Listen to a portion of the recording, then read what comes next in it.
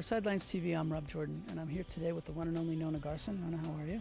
I'm doing great. Thanks, Rob. Great. We're at Nona's Farm in the Ridge here in Wellington, Florida, and she has a show series this year that I really think is exciting, and she'd like to share some of it about it. So what can you tell us about it, Nona?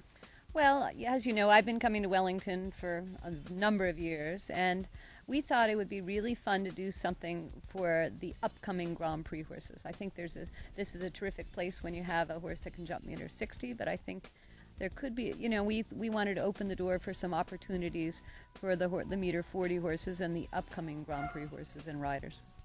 And how does the entry system work for this?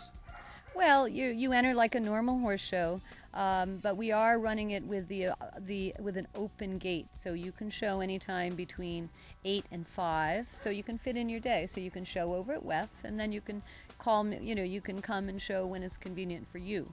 That's really an interesting concept. Yeah, it's sort of a whole new thing for show jumping.